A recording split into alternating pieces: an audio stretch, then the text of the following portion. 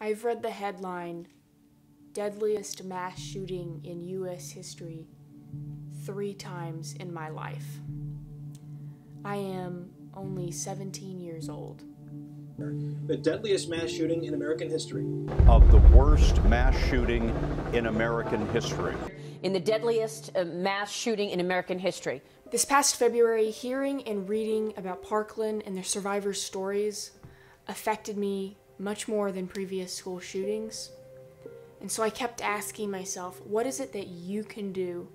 How can you use your voice to raise awareness about a topic that people seem to forget and become numb about so quickly? For me, it's through storytelling and making a film.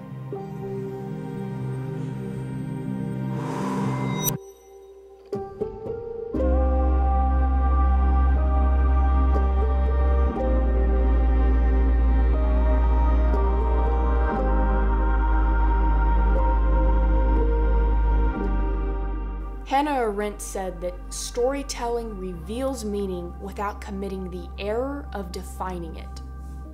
At the beginning, I set up some boundaries for myself when writing. I didn't want this to become a political piece. I am not speaking to Democrats or Republicans, to liberals or conservatives, to the young or the old.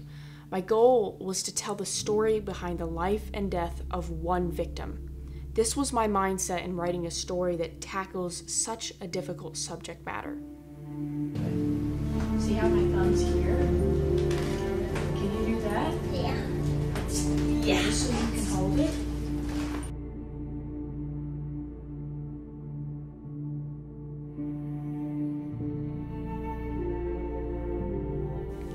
Storytelling allows me the power to make a lasting impression about an important event or a person's life. In the future, when my own kids ask me if I spoke up during this time, I will show them this film.